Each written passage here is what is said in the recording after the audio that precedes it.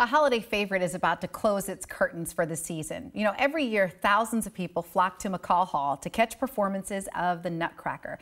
And before its final performance of the year, our Chris Cashman is taking you behind the scenes to catch the magic of the show. Check it out.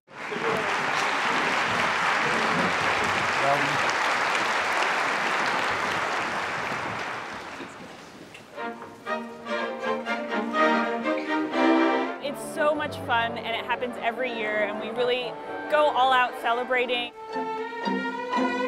This particular Nutcracker suite gives everybody a chance to show off in the orchestra. Yeah, it actually does.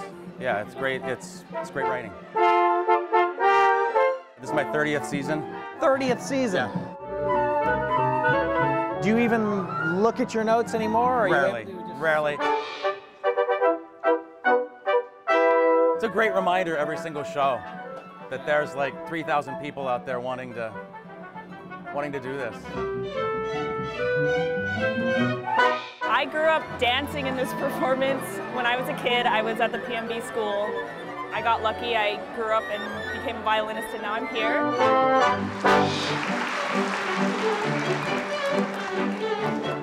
They started the party without us. Shh. Ready for my hat fitting. What do you think? Is it going to fit?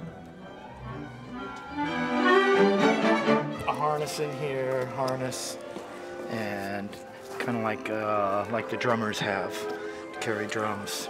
And then he looks out through here. How backstage is this? The Mouse King's dry cleaning. What is your favorite thing to play? Is there a particular piece? It's a good question. I would say either the fight scene. And it's just a marvelous orchestra. It's one of the finest ballet orchestras in the world. So to you, this is old news, but to everybody else, this is tradition. Right. This is actually my favorite, probably my favorite Tchaikovsky score. It's super concise. His melody writing's fabulous. It's a cool piece of music.